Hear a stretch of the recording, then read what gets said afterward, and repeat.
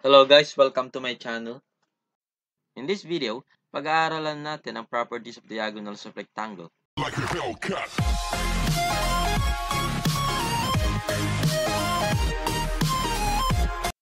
Ano nga ba ang rectangle? For example, we have this rectangle ABCD. So, papangalanan natin tong ABCD. Papangalanan natin siya gamit yung mga points. Okay, so meron siyang apat na sides. And opposite sides are equal. Meaning, kapag yung line AB is 20 cm, yung line DC is also 20 cm. Kapag yung line AD ay 15 cm, yung line BC ay 15 cm din. Let's put a diagonal inside the rectangle. So, ilang diagonals ilalagay natin? Maglagay na lang tayo ng dalawa.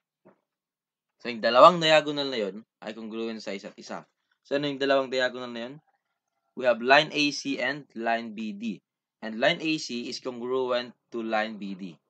Meaning, kapag yung line AC ay 10, yung measurement ng line AC ay 10, yung measurement ng line BD is also 10. Let's have an example. For example, let's find the measures of angles 1, 2, and 3.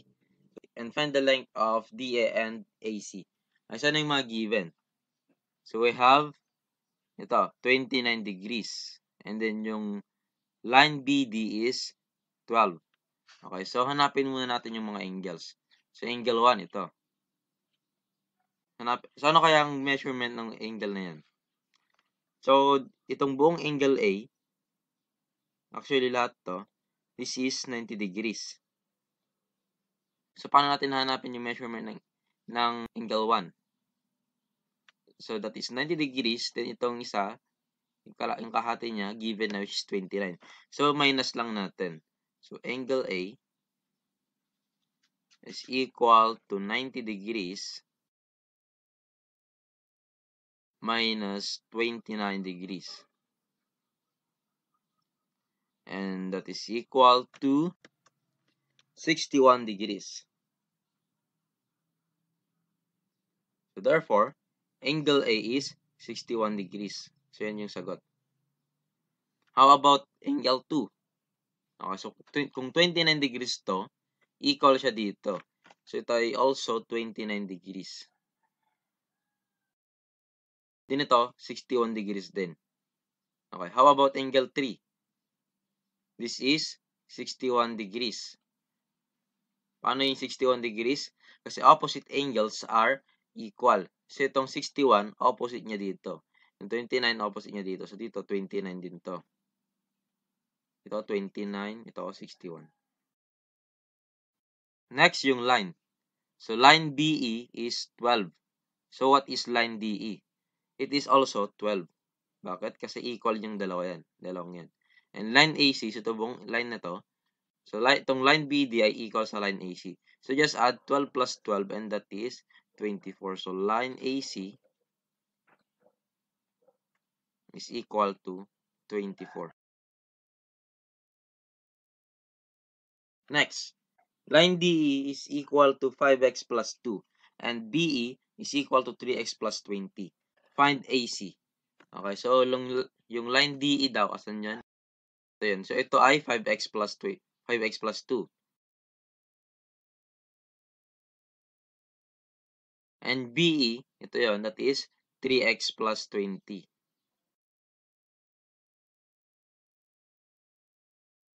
What is line AC? So, una, hanapin muna natin yung value ng x. So, dahil equal yung dalawang yan, that is 5x plus 2 is equal to 3x plus 20. So, pagsamahin natin sila, yung magkasama. So, 5x. Yung 3x, pag nilipat mo, magiging negative 3x. And that is equal to 20. Yung 2x, pag nilipat mo, magiging negative 2. 2 lang pala. Okay, then, 5x minus 3x, that is 2x. Is equal to 20 minus 2, that is 18. Okay, may kasama pa yung x, so divide both sides by 2. So, x is equal to 18 divided by 2, that is 9. So, x is equal to 9. Okay, so hanapin natin yung isang line. That is 5x plus 2. Yun na lang. So, 5x plus 2.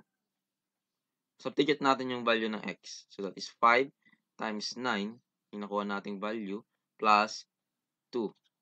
And that is equal to 5 times 9, that is 45 plus 2. And 45 plus 2 is 47.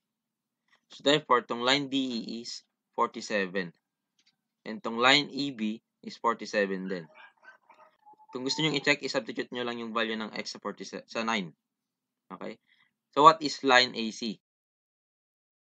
So, just add 47 and 47. So, 47 plus 47 is equal to 94. So, line AC is 94.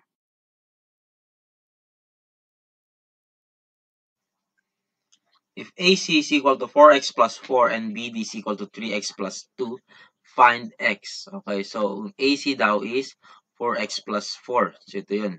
And BD is 3x plus 2. At yung dalawang yan ay equal. So, ang hanapin lang natin is x.